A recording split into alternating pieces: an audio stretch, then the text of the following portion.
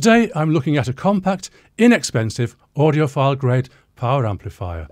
Did I say audiophile grade? Well, this is how Fosi Audio describes their V3, from audiophiles and for audiophiles. Seeing as how I've never described myself as an audiophile, I'm in a bit of a quandary whether I'm qualified to review it. But I'll review it nonetheless, from my own point of view as a sound engineer, sometime hi-fi enthusiast, and just an ordinary person maybe in need of an amp. Fosi Audio, by the way, sent me this amp. There's no other payment or sponsorship involved, and if there's a promo code in the description, which there might be if I have one, and if it's valid time and date-wise, I don't get anything from that. So I have the amp and I can say what I like. The first thing I'll say is that this amp is tiny. 16.5 by 10.4 by 3.6 centimetres, or 6.5 by 4 by 1.5 in American units. One reason it's so tiny is that the power supply is external. And of course, being a power amp, it needs a powerful power supply. The one I have is as big as the amp pretty much, but I'm sure you'll store it somewhere it can't be seen, so it doesn't matter. So I had to comment on that, the compact size of this amp, before commenting on the power output. According to the marketing materials, this amp can achieve 300 watts per channel into 4 ohms. That's 600 watts. That's a hell of a lot of watts, so how can a tiny amp like this manage it? Well, firstly, it's Class D. What's Class D? Well, a traditional power amp would be Class AB.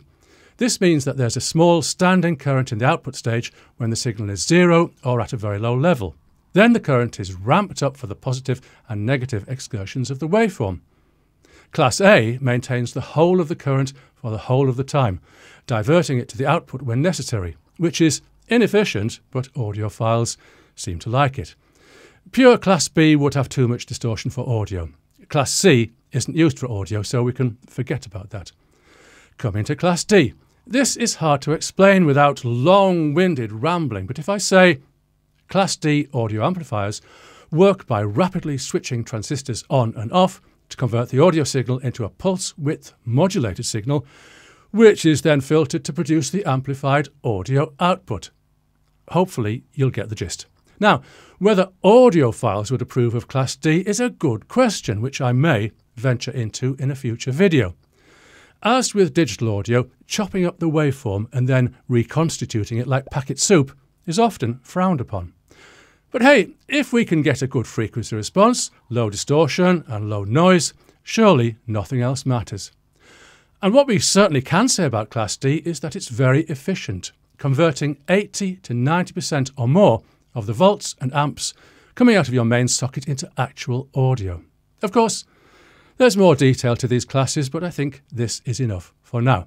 So, we have a compact, efficient amplifier capable of producing 600 watts over the 2 channels. Surely, and considering that it's advertised as being suitable for audiophiles, the Fosi V3 is going to be expensive. Well, think again. I've just been on the Fosi Audio website, and the price with a 48-volt power supply is $109.99 USD, with an offer, presumably time-limited, of $105.99.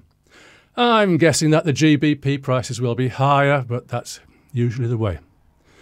You can cut the cost a little to $89.99 USD by choosing a 32-volt power supply. The power output would be less, but I'd just get the 48-volt power supply. I mean, why not? So, a 600-watt power amp for around $100. There must be a catch, mustn't there? Well, kind of, and kind of not. Here's a question. How should you measure the power output? This is, unfortunately, a question with multiple answers, and there doesn't seem to be much agreement on which answer is correct. OK, let's consider the amp producing a sine wave into a load. Fosi quotes for 4 ohms. My 3 sets of speakers are 8 ohms, 8 ohms and 7 ohms, so I'd get less power. But let's go with 4. Let's suppose that you give the amp a sine wave and ramp up the volume control until the output is 34.64 volts, from the peak of the peak to the trough of the trough. Stay with me. Power is equal to voltage squared divided by the resistance of the load. So that's 34.64 squared, which is 1200 very nearly. Divide that by 4 and we get 300 watts. For 2 channels, that's 600 watts. QED, quod erat demonstrandum, if you'll pardon my Latin. If you're a manufacturer of power amplifiers, you'll be very pleased if you're getting figures like this. It sounds like a lot of watts. And you will see many amplifiers specified, or shall I say marketed, to have an amazing number of watts. But the method of measurement isn't specified, and I have to wonder whether it might be peak to peak. I might not be an electronics expert, I'm just a dabbler. 1 electronics module in my degree. But let's explore this further. The oomph in the power output of an amplifier, it's not a technical term, but I'm sure you know what I mean. The oomph comes from the area under the curve. You could quite easily, in concept, flip the negative part of the waveform and measure from 0 to the peak. Clearly, this is going to give us half the voltage than before. So we can measure peak to peak or just peak. Peak will be half peak to peak. So how many watts do we get now? Going back to 34.64 peak to peak, peak is half of this, which is 17.32. Squaring this gives 300. Divide by 4 ohms and we have 75 watts, 150 over the 2 channels. As you know, 150 is not 600. But there's more. My old physics teacher used to describe the proper way of measuring power as how much heat do you get? Actual heat that you could measure if you had a big enough calorimeter. For a sine wave, we need to divide voltage again by the square root of 2. So that's 17.32 divided by 1.414, which gives us 12.25 volts. Going to my trusty calculator. Squaring that gives us 150, and we divide it by 4, which gives me 37.5 watts, and across the 2 channels times 2 is 75 watts. It's a long way down from 600. This is the root mean square, or RMS, measurement. So, I probed further. Not as far as I would like to have probed, perhaps, but limited by the equipment I have around me. I was able to get the Fosi V3 up to 60 volts peak to peak using an 8 ohm dummy load and measuring on my oscilloscope. What stopped me going higher was how much input signal level I had available, but anyway, this is 56 watts RMS. So there's certainly, almost certainly, more in the tank and more into a 4 ohm load. But why take the word of a dabbler? Why not consult an audio expert? So I did.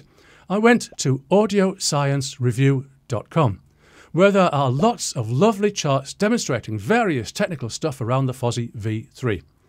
The one that shows power output gets to just over 100 watts before distortion kicks in. There's no specific reference to RMS, and although the caption states both channels driven, it doesn't clarify whether this is 100 watts from one channel or both channels combined. I'm guessing one channel. I'm going to leave this topic soon, but I have to say that it has, as you might realise, has been bugging me. But one more thing, the 48 volt power supply. On the back it's rated at 5 amps. Power equals volts times amps equals 240 watts. So if the power supply supplies 240 watts, the RMS rating of the Fosi V3 can't possibly be more than 120 watts per channel. This ties in quite nicely with Audio Science Review's figure, so I think this is where we are. It's enough for a lot of purposes. I also note that Fosi has a table of power outputs according to power supply.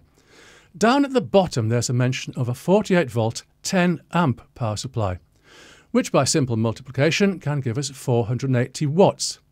The table gives the output into 4 ohms per channel at 280 watts, which would be 560 watts combined, which is more than the rating of the power supply. I have to say that this could be more clear. The headline figure of 300 watts per channel could be misleading. It depends on whether your speakers are 4 ohms, 8 ohms or whatever, and it also depends very much on the power supply. Now let's get into other matters. What fantastic features does this amp have? Hardly any, and that's how it should be with a power amplifier. 2 line inputs, 2 loudspeaker outputs and a volume control. That's all it needs, plus an LED to show that it's on. Some would say that if you're driving a power amp from a preamp or an audio interface, then the volume control isn't necessary. But in this case, it's a convenience feature, and I don't mind it. Looking online, there seems to be a fuss about an optional orange volume knob at extra cost. Well, I'm sure audiophiles will want it. I have it, so perhaps I should explore what extra resolving power it brings. The on-off switch is combined into the volume control. Some people might have preferred to set the volume and leave it. Combining the switch, of course, is why wax pencils were invented. Around the back is a pre-out mini jack. This also has been an issue on the internet. What might you want to use the pre-out for? Well, connection to an additional amp for a subwoofer might be a good use for it. Unfortunately, the signal from this comes from before the volume control, so it isn't as useful for that as it could be. Anyway, though, I'm sure there are other uses it can be put to. You don't have to use it. I probably wouldn't normally do this, but Fosi's literature makes it very tempting to look inside the V3, and here it is. It looks as neat as it should, but I'd like to concentrate on what's really interesting. The powerhouse behind the power of the V3 is the Texas Instruments TPA3255 chip. So you could get yourself one of these and a datasheet and build a V3 yourself. Then you would be a true audiophile. No, perhaps not. I'm sure that Fosi has tweaked the design with several layers of perfection, also considering the important issue of heat dissipation, despite the excellent efficiency of Class D. One interesting thing I spot in the datasheet is a chart of distortion against power output, and just like audiosciencereview.com, I see distortion kick in just above 100 watts, whether into 4 ohms or 8 ohms. Sadly, there's no mention of RMS. In fact, there's no mention of RMS anywhere in the datasheet. What's happening to the world? I suspect, though, that RMS it is. It would conform with the rating of the 48-volt 5-amp power supply. The other thing I note inside the V3 is the op-amp, operational amplifier. An op-amp is a handy chip for amplification at lower voltages. There are many designs of op-amp, including the infamous Fairchild 741 and its imitators. That's the one where in the 1970s there was the debate between modernisers and those who preferred discrete transistors. Discrete was a buzzword of the time. Well, the 401 was bad. Noisy and a good way to demonstrate slew-induced distortion. But a miracle on its introduction in 1968, so credit where it's due. But then came the Signetics 5534, which I've noticed in Mr. Neve's mixing console circuit diagrams. And the 2-channel version, the 5532. You'll find differently branded versions now. So inside the V3, we have 2 5532 twin op-amps handling the low-voltage workload. So what? So what? So what? Well, here we find ourselves in true audiophile territory. Tube rolling. That's where audiophiles will swap the vacuum tubes in their equipment to try and achieve a better sound, a more highly resolving sound. And audio professionals can do that with tube microphones too. Certainly with microphones, it's a real thing, and it really can make a difference. Not necessarily better, just different textures. It wouldn't surprise me if people do it with transistors too. So when you're the proud owner of a Fosi Audio V3, you can roll the 5532s for 741s and enjoy realistic 1970s sounds. Or you can treat yourself to higher performing op-amps and perhaps get better sound. Although the 5532 is pretty good already, so good luck with that. There are even such things as op-amps made from discrete components. I know that because in my era of electronics enthusiasm, I designed and built some myself. It was a long time ago, and I'm not going back.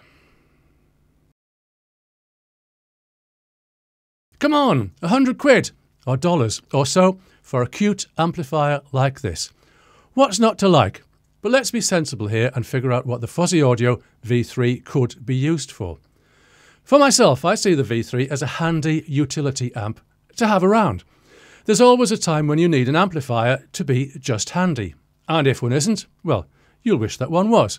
I have to consider, though, that the Fosi V3 could be an ideal replacement for driving my Yamaha NS10M Studio near-field monitors. It has the power and it has the specs. It would replace my Quad 306 when I eventually hear audible signs of it aging. It could also drive my second hi-fi setup. I say hi-fi, but I use it as a second, smaller home cinema setup. It will be driving my vintage Sonab OA5 speakers, which every audiophile needs to hear at least once in their life. Each speaker has 4 tweeters on the top that reflect from a central post, throwing sound around the room. I first heard them in a hi-fi shop in around 1974, playing Edgar Winter's Frankenstein. They were on my shopping list from that point.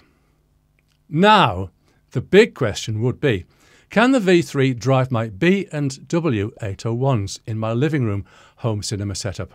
Well, I'm going to try all 3 of my setups and hear for myself. I'll go and do that, and I'll be back later to report.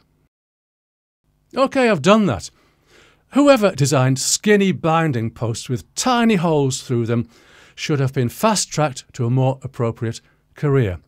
Great big binding posts with great big holes for big fat cables. That's what we need. Or banana plugs in places where they're not illegal. I'm a practical person and I don't count myself as an audiophile. What I'm looking for is good frequency response, low noise and low distortion. I'll add to that no signs of stress, control over the loudspeaker drive units, the woofers, and when I'm watching my favourite art house films like Fast and Furious, I want crashes and explosions to be loud and clean. So, my Sonabs. Well, despite their interesting spatial qualities, they're really not the best sounding speakers in the world. Maybe it's because they've aged, but they please me in a small way. Yes, the Fosi V3 is perfectly up to this job. I'd have difficulty thinking of a better solution. By the way, no switch-on thump. Power amps should never have a switch-on thump, so this should just be ordinary, but it's worth mentioning. What about my near-field studio monitors? Well, they're an easy drive for a power amplifier. I don't need them to be loud. What I do need is that every detail that I put into my music or my video soundtracks, I want to hear. That's why I have the Yamahas. Again, with good frequency response, low noise and low distortion, the Fosi wins again. I know how hi-fi reviewers use flowery language that the amp really opens up the soundstage. Try that again. Really opens up the soundstage and enhances resolution as though a veil were lifted. Well, all of that. The Fosi is at least as good as my Quad 306. I can't hear a difference. But now for the big test. Can the Fosi Audio V3 drive my B&W 801s? I can't put my hands on the manual for my particular 801s, but the manual for a similar version states that the required amplifier power is 50 watts to 600 watts.